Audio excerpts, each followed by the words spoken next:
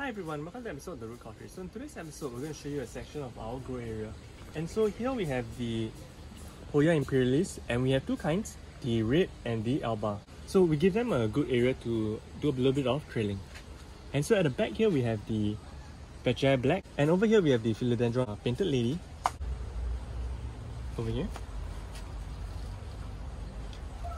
Here we have the Cornucamphyra, Jungle Silver. We have here is the Philodendron Berlin. And give them a good grow area, a good sunlight, and some trellis on, and they start to do very well. They can be a bit weedy at times. And if you notice our grow area, we mainly have concumas and camiforias, and they make excellent foliage. And one of the good things is that they do produce very beautiful blooms. So some of these are cross hybrids that we have collected, while others are your average kind, like this turmeric right here. And over here we have two kinds. One is the Cambifolia parviflora. So that is the Thai ginseng or the black ginger. We also have another black ginger that sometimes people do get confused, which is the black turmeric. For this concuma, it is the rhizome that is slightly bluish compared to this where the rhizome is slightly smaller, and they are actually two different genus. So if we move up here, we do see a bit of a Hoya growth here. And if you notice in the background, you notice that there is a praying mantis in the back, a friend of the garden.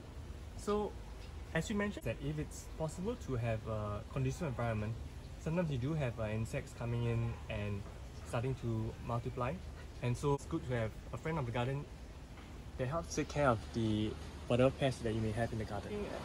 So over here, we do have the Platycerium section, where we grow mainly the Ridleyi cultivars.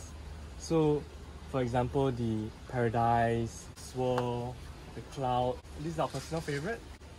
One thing we really love is that the Fertafrons are very majestic, they're very big.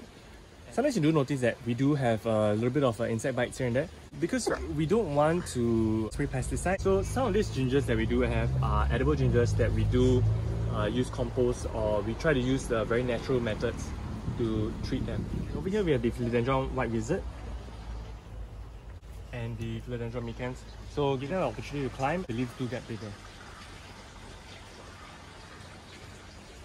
And here we have one ginger that it's a very nice ginger because it actually smells like a lemongrass.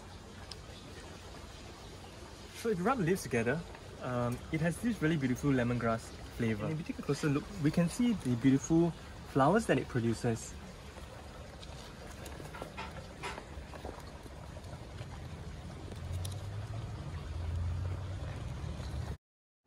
So a little insight into our grow area.